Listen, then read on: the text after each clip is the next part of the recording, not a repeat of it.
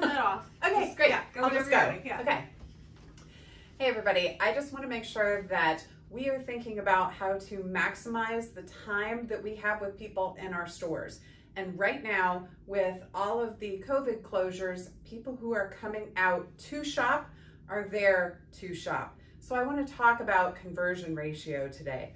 So if you have 10 customers walk in your store and 70% of them leave and you've converted 3 of them, so you have a 30% conversion ratio and 70% of those customers, 7 of them have walked out without purchasing anything.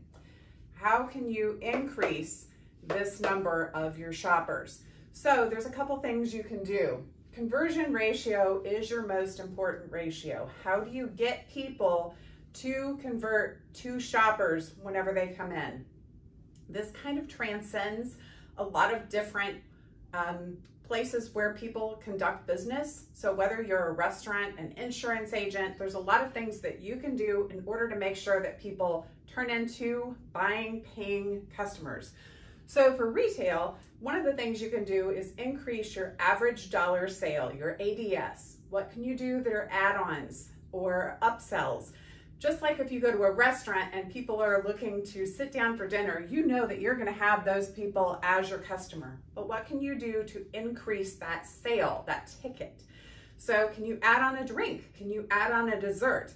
If you're in a retail setting, can you add on something else for them to buy? So they're there to buy a shirt. Can you add on perfume or a lipstick or a piece of jewelry or a scarf?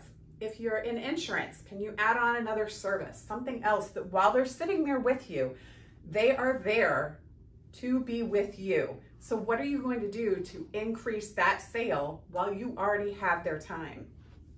Indoor retail facilities usually have a conversion ratio between 12 and 18%. Outdoor retail facilities typically have a conversion ratio between 22 and 25%. A lot of what we have here in Zionsville is really an outdoor retail type setting. So what can you do to go from 22 to 25% up to 30 or 40 or 50?